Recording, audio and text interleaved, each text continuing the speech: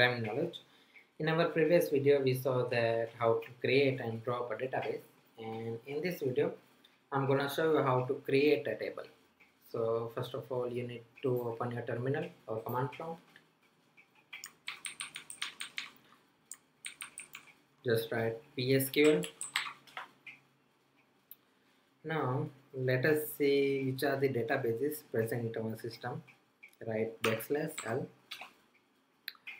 Here you can see we have a test database and we are going to use that one.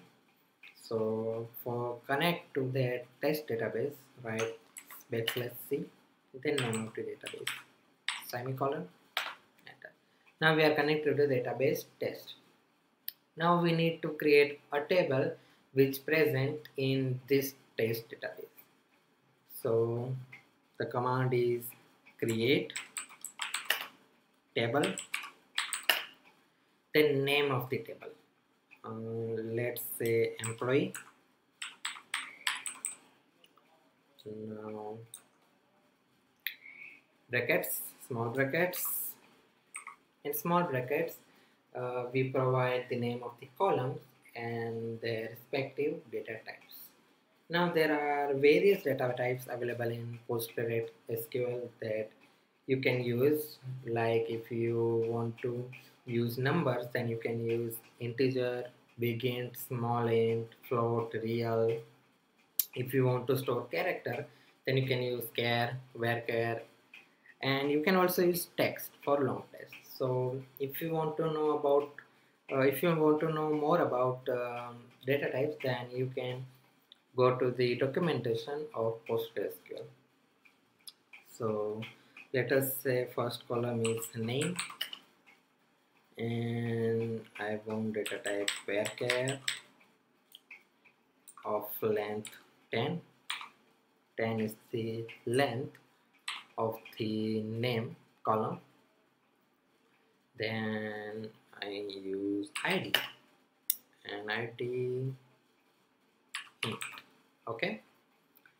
Now the most important thing in the table is primary key.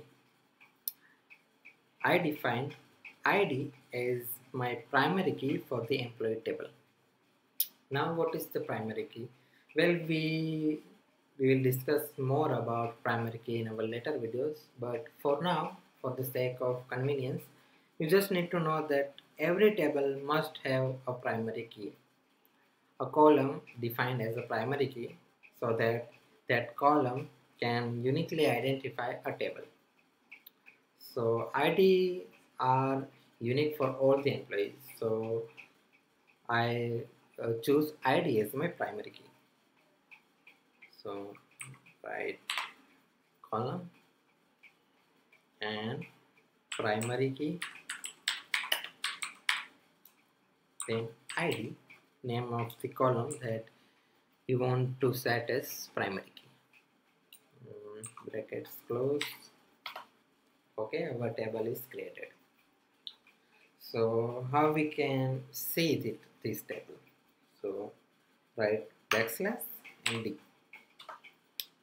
Here you can see employee table is created. Here you can also see this is called schema, which is public.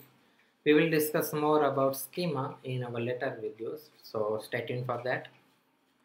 Now if we want to know the structure of our table, then simply write \d, then name of the table.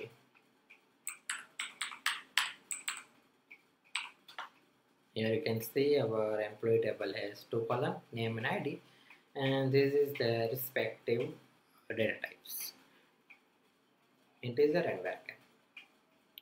So close this. Now we can start with pgadmin. Okay.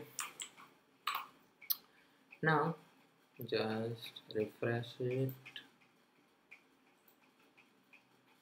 In test, in schema, in public schema, tables. This is the table employee. So let us create one more table in this test database. So another query tool,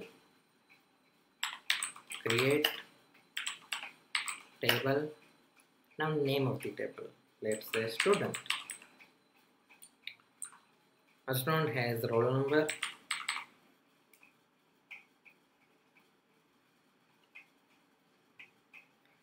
and the data type of this roll number will be int, and a student also has name. Name can be varchar of type. Now roll number will be a primary key.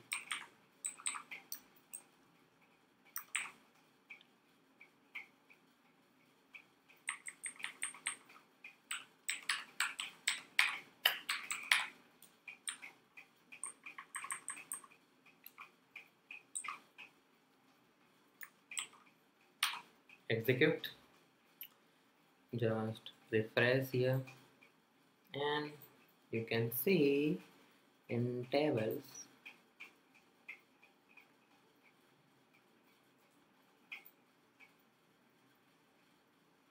we have student table.